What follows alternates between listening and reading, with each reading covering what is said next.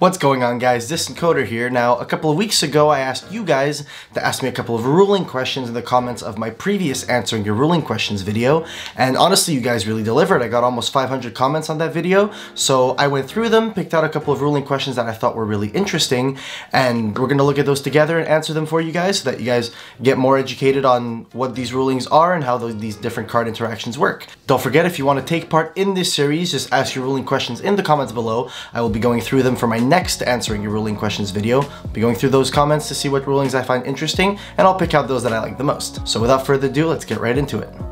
Before we get started, I just wanted to let you guys know that this video is sponsored by YGOLegacy.com. They sell all sorts of Yu-Gi-Oh! Singles and will surely have what you're looking for. Don't forget to use promo code CODER5 at checkout for 5% kickback in the form of store credit once you complete a purchase. So, for our very first ruling question, we have Mothman Media asking, if a player A controls Eternal Soul and 2 Dark Magicians, and player B activates There Can Be Only One, what happens? So in this situation, Eternal Soul is making both Dark Magicians unaffected by card effects. However, cards like There Can Be Only One, Goes in Match, and Rivalry don't affect the monsters. They make the player commit to an action of sending monsters to their field, from their field to the graveyard, so that they control only legal monsters that Goes in or Rivalry or There Can Be Only One allows them to control. So in this situation, one of the 2 Dark Magicians will still have to be sent to the graveyard. Now, alternatively, if it was 2 Shadal Dragons, for example, that have an effect when sent from the field to the graveyard, well, when sent to the graveyard in general by a card effect, they won't trigger when sent because of a card like There Can Be Only One, because, like I said, it doesn't affect the monster, it's an action being performed by the player, not specifically a card effect sending the monster. Now, our second question that we have here comes from Alien Gamer, and they ask, if a trap monster like Crusadia Crawler is on the field, and my opponent activates the effect of Ultimate Conductor Tyranno, will the trap card reset itself in the spell trap zone since it's still treated as a trap? And if it does, can it be activated in the same turn? So there are 2 sorts of trap monsters in the game of Yu-Gi-Oh! You have those that are still considered as traps and those that are not considered as traps. So basically the more known ones are going to be the Paleozoic monsters. Those are not considered trap cards, as opposed to, say, Shadal Core, which is still considered as a trap card. So in the case of, say, Shadal Core, if it's on the field, it's both a monster and a trap card. If you activate Book of Moon on Shadal Core, it'll reset itself in the spell trap zone, and because traps can't be activated the turn they're set, it won't be able to activate that turn. However, a Paleozoic monster, because it's not still treated as a trap card, it's only a monster, it'll be set in the monster zone like any other monster would. Okay, for our next question, we have Scully Joker asking, during the first turn of the duel, can you activate effects before the starting player's first main phase 1? So, there's this common misconception that if you are the first player to take a turn in the duel, you shouldn't get a draw phase or a standby phase, specifically because you don't draw, but that's incorrect. So, even on turn 1, if you are a turn player and you are the first player to take a turn in the duel, you still have both a draw phase and a standby phase, even though you don't have a draw for a turn on turn 1. So yes, effects can still be activated during the draw phase or the standby phase of whichever player is going first in the first turn of the duel. Okay, so this next question is asked to us by BLD Run, and they ask, Called by the Grave versus Photon Orbital.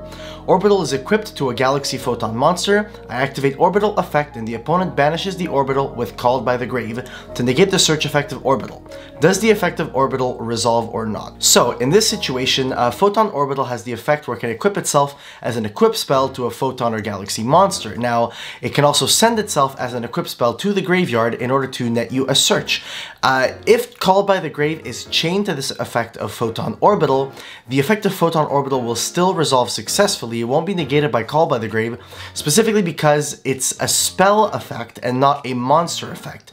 Because Photon Orbital was an equipped spell card, the effect being activated was an activated effect of a spell card. Now, Call by the Grave only negates monster effects, so because this effect is specifically of a spell card, Photon Orbital as a spell card and not as a monster, Call by the Grave will not be able to negate this effect of Photon Orbital. Okay, this next question comes by Crystal YGO, and they ask, Card of Demise versus Ash. I still don't get it. You can Ash Demise, and I can still activate another? I never understood that. So this is incorrect. First of all, you cannot activate a second Card of Demise if your first Card of Demise gets met with Ash Blossom. Now, the specification that you need to know here is that Card of Demise lists that you can only activate Card of Demise once per turn. So if, say, Ash Blossom is chained to Card of Demise, Ash Blossom doesn't negate the activation of Card of Demise, it only negates the effect. So for that reason, you won't be able to activate a second Card of Demise. Now, alternatively, if say Card of Demise was negated by Solemn Judgment specifically negates the activation of Card of Demise. Now, if a card that lists that it can only be activated once per turn, you will be able to activate a second one if the activation has been negated. Say your card said you can only use once per turn, so like most monster effects will say you can only use this effect of X monster once per turn. If the activation of an you can only use effect once per turn is negated, you still cannot attempt to activate another. But because Card of Demise says you can only activate Card of Demise once per turn, if the activation is negated by, say, Judgment, you would be able to activate a second copy. But if the effect is negated by Ash Blossom, you won't be able to activate another. So this next question comes to us by Joseph, and they ask, silly question. Gravity Controller lists as its material a non-link monster in an extra monster zone. Does that mean I can use an opponent's monster as material as well? So in this situation, no, you cannot use an opponent's monster that's in the extra monster zone for the summoning requirement for Gravity Controller. Now, anytime a link monster lists specific monsters in its material or stuff like that, or any sort of extra deck monster, unless it specifically lists that you can use monsters from either field, such as Chimeritic Fortress Dragon as a good example, if it doesn't list that you can use either side of the field, then you cannot use your opponent's monsters. I mean, it would be a little ridiculous if you could just use two of your opponent's monsters to summon a Nightmare Phoenix on your field, right? So for this situation, no, you cannot use your opponent's monster in the EMZ for the summon of Gravity Controller. Okay, this next question comes by some dude, and they ask, Altergeist Silquitous versus Evenly Matched. Just saw a post where people are saying bouncing Multifaker to bounce evenly is an illegal move. So when it comes to cards like Evenly Matched or any sort of normal trap card, quick play spell, or normal spell, these types of cards are designated to be going from the field to the graveyard after the chain resolves. So if a normal trap card, a quick play spell, or a normal spell is activated, they're designated to be going to the graveyard. Therefore, they are not legal targets for effects that would either return them from the field to the hand or return them from the field into the deck. So if you have a card like Evenly Matched that is activated, yes, you can still target it with, say, Mystical Space Typhoon or Cosmic Cyclone to destroy or banish it. Those are legal actions.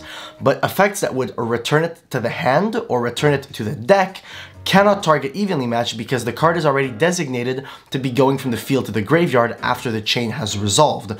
So if it's a normal spell card, a quick play spell card, or a normal trap card that are not meant to stay on the field after they resolve, they cannot be targeted by an effect that would return them from field to hand or return them from field into the deck. This applies to all normal trap cards, normal spell cards, and quick play spell cards that don't have an effect that would make them remain on the field after they've resolved.